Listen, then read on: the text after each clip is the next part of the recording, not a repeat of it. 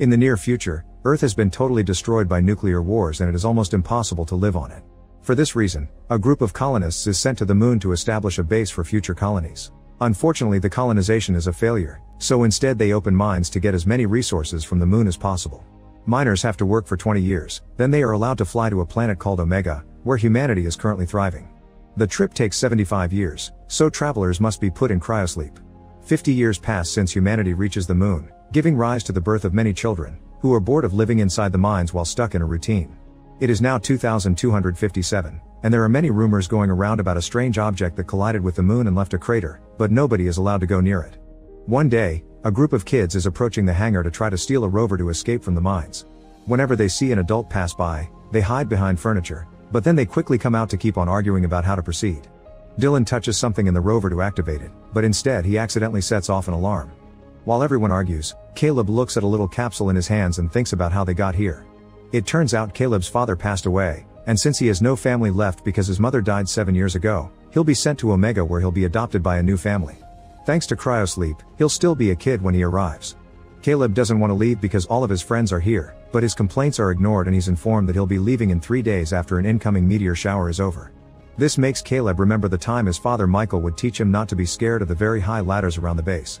They climb one together, and while watching the sky, Michael tells him about the stars and how family may be gone but still with them in spirit. He also wants Caleb to see the crater before he died. Caleb returns to that spot to relive the memory with pure nostalgia, and he's soon joined by his best friends Dylan, Borny, and Marcus. They get upset to hear Caleb will leave them soon, but they also know about his father's last wish, so Dylan proposes that they have a last adventure together and sneak out of the base to see the crater. First they steal a bunch of useful tools for the trip, and while they're going through their findings, Caleb is visited by an officer that brings him the little capsule with Michael's ashes. During lunch, the boys realize that to leave they'll need base passcodes. Dylan decides to approach Addison, a girl with no friends because she just moved from Earth and everyone thinks she's weird. Her father is on the science team, meaning she has access to the codes. His approach is rather awkward and a suspicious Addison goes away, so Dylan goes after her and confesses his real intentions. Addison wants adventure too and is envious of the boys' friendship, so she accepts to get them the codes as long as she can come along too. Back to the present, Caleb pulls out a wire from the rover and makes the alarm stop just before lockdown is announced. Now the kids are able to get into the vehicle and Dylan takes over the wheel because he is the only one that knows how to drive it. Caleb punches in the code Addison got them while she decorates the panel with a little bobblehead astronaut, saying it's a tradition from Earth. Caleb thinks about his father's last words as the group crosses a long corridor and finally reaches the outside, where they get to see the moon landscape for the first time.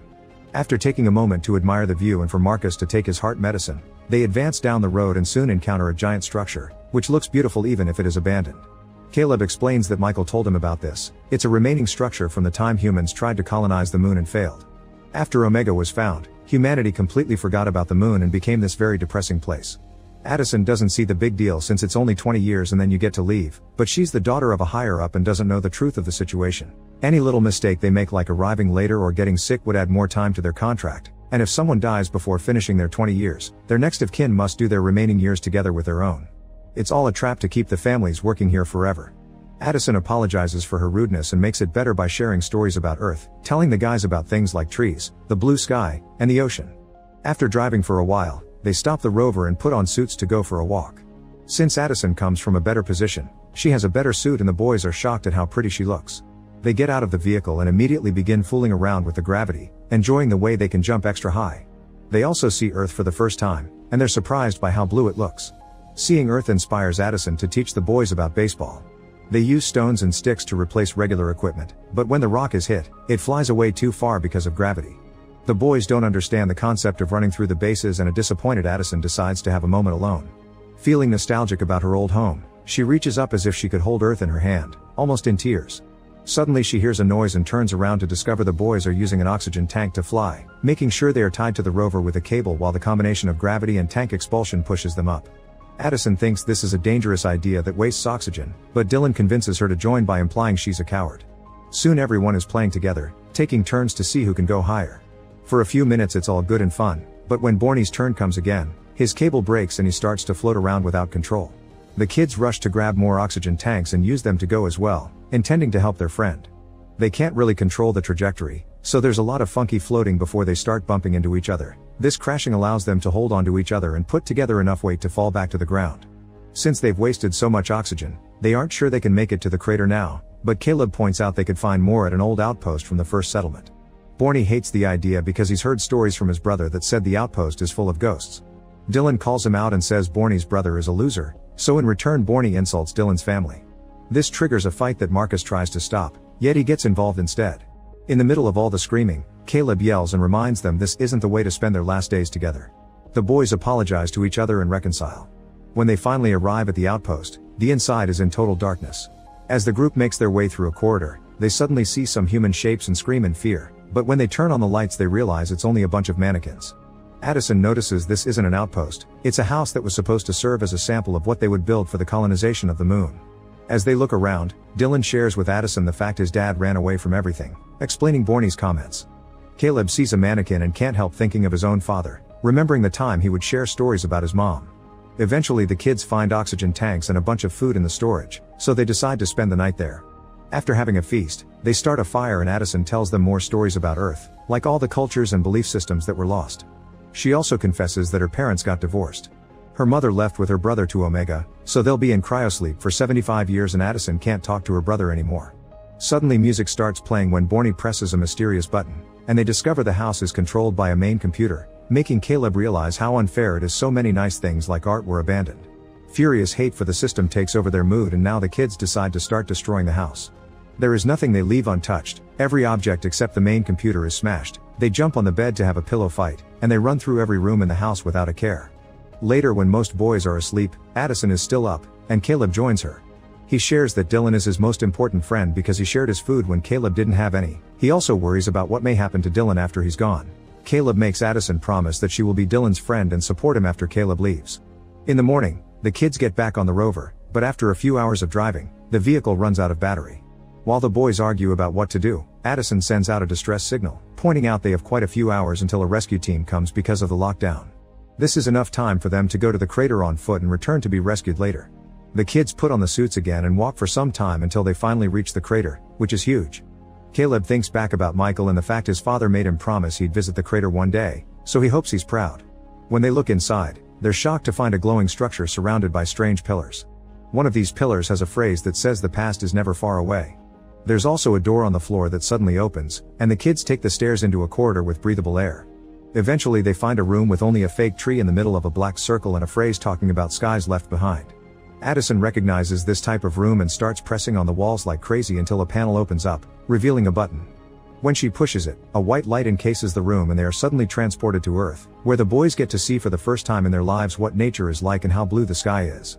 Walking around and touching things reveals is only a hologram, but they still find it to be an outstanding experience. Suddenly Caleb finds a star on the floor and the hologram ends as he removes the panel, under which he finds his mother's ashes and a photograph of his parents together. Finally understanding what Michael wanted, Caleb takes the picture for himself and leaves Michael's ashes together with his wife's. Caleb is really upset now because he still doesn't want to leave the moon since this is his true home. However, Dylan points out that everyone's dream is to leave this garbage hole and have a good life in Omega, so Caleb shouldn't waste it. His father would definitely not have wanted him to. Suddenly Marcus falls because he's feeling sick. It turns out that being outside decreases his blood pressure. The group helps him leave the building so they can go fetch his medicine, but when they make it outside, they discover the meteor shower has finally started. Borny is terrified, but Caleb gives him a pep talk and soon everyone is running under the shower, carrying Marcus and dodging meteors as they fall around them. The boys are very fast and manage to reach the rover in minutes, but a meteor falls too close to Addison and makes her fall, so now she has to hide behind a rock. When the boys realize she's missing, Borny stays behind to give Marcus his medicine at the rover while Caleb and Dylan go back to rescue Addison. When they reach her, a meteorite hits Dylan and knocks him out. Luckily the suits come with a repair gun and they seal the cracks on Dylan's helmet before they begin running again. The meteors fall too close to them and Caleb falls while carrying Dylan, but Addison helps him up and they reach the rover safely. Unfortunately, they discover the window was broken by a meteor too, and now they have to depend on the little oxygen they have left in their suits. They doubt anyone will come because of the meteor shower, so the kids fall asleep waiting for the oxygen to run out, which means they'll at least die together. A few minutes later, Dylan wakes up and he and Caleb make peace with the fact Caleb is leaving before the lack of air knocks him out. As he closes his eyes, he swears he can hear the sound of people approaching. Sometime later, Caleb wakes up and is devastated to discover he's already been sent to Omega without the chance to say goodbye to his friends. In his bag, he finds the picture of his parents and Addison's bobblehead. A nurse also brings him a digital player, because during the past 75 years, his friends have been sending him messages. Caleb hears them all to learn about their lives. Marcus started a baseball team, and Addison started a strike to improve the contracts for the miners. Their efforts were successful and Borney became the lead administrator. Dylan and Addison eventually got married, had kids, and even grandchildren too. Caleb is both sad and happy to hear their friends' voices changing as they grew up without him. He starts a new life on Omega, where a foster family quickly adopts him and offers him a good life. It takes Caleb a while to adapt and make new friends, but once he's learned to move on, he goes looking for Addison's brother. Once he finds him, he gives him the bobblehead and shares the messages, telling him all about the adventure they had together on the moon that day. Make sure to subscribe and turn on notifications so you can watch more videos like this. Thanks for watching.